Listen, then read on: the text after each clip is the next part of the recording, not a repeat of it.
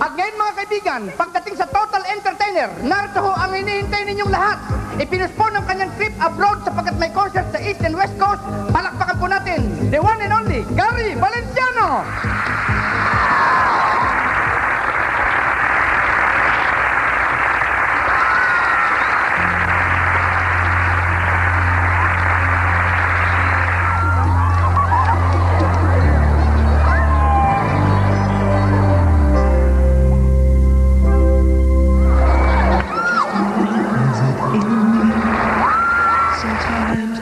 Don't know what keeps me in your love, why you never let me go.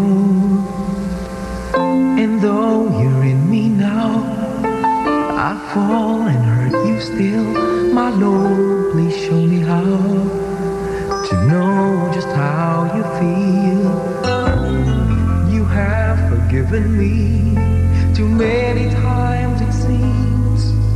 I feel I'm not what you might call a worthy Christian after all. And though I love you so, temptation finds its way to me.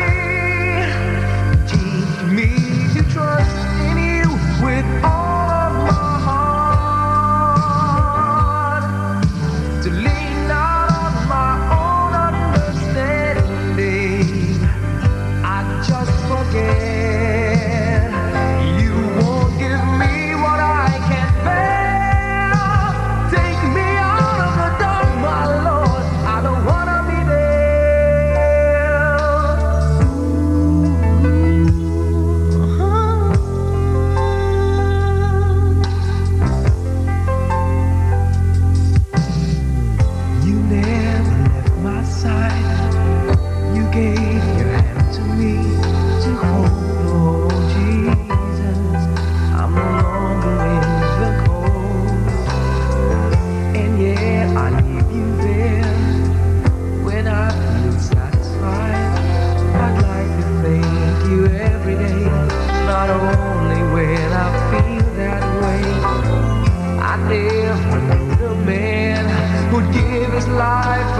Like me, and yet because he loves us so, he's promised us eternity, and we can have that promise and be his if we have faith and just believe.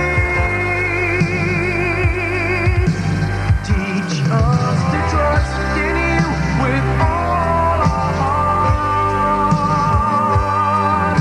to lean not on our own understanding.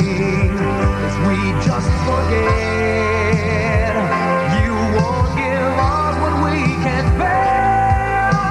Take us out of the dark, my Lord, 'cause we don't want to be alone. Take us out of the dark, my Lord, we don't want to be there. Yeah, my Lord.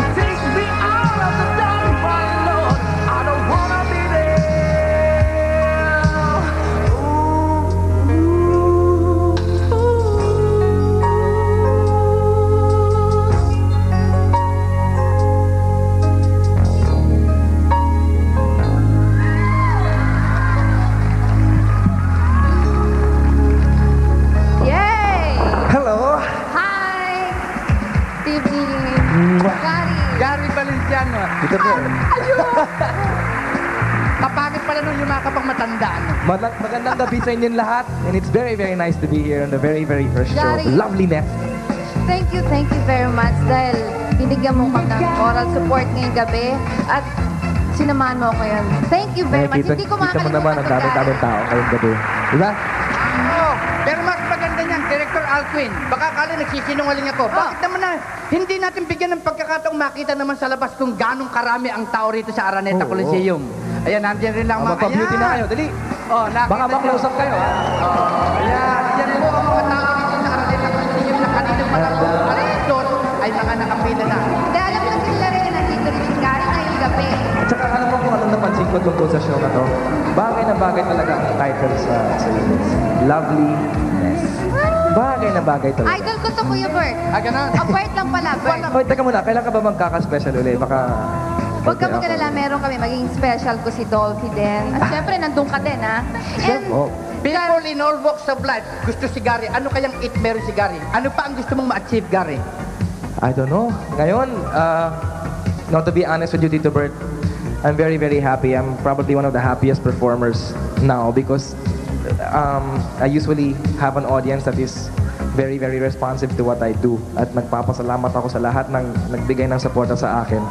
Since I started in this business, maraming salamat. Wala na ako, I cannot ask for anything anymore. Kuya Bert, meron din ako gustong itanong kay Gary. Gary, anong feeling mo na yung kapwa singer mo, kahit yung mga artista na idol ka nila, anong feeling mo doon? Nakakahiya. Hindi kasi, you know, like in this business, ang dami-daming artista pero iba-iba ang specialty nila. Kagaya ko, singer, mga iba dyan, singer pero balladeer. Ako naman, singer pero sumasayaw. Kaya, when somebody tells me na, wow, Gary, idol kita, the way I feel is, parang the feeling is mutual dahil alam ko na nire-respect ako at nire-respect ko rin siya. Next time naman, special request, tumula ka. Ha? Tumula. Bakit? Ikaw ang magaling dyan eh. Gary Valenciano! There's one more thing. I'd like to invite all of you to two very special shows I will have this evening, this weekend. On March 6 and 7, on the 6th, no, on Friday sa NCBA sa Quezon City, I think. And on March 7 sa San Beda po. Kaya sana makita ko kayong lahat dyan. This coming May, you are leaving for abroad. Yes, I'll be going to the States this coming May. Sana kung okay ang mga deals, di tuloy-tuloy na ako dyan. Okay, Gary, thank you very much Maraming salamat. Thank you very much. All the best. Thank you, Gary Valenciano. Bye-bye. Paalala ho muna, paalala.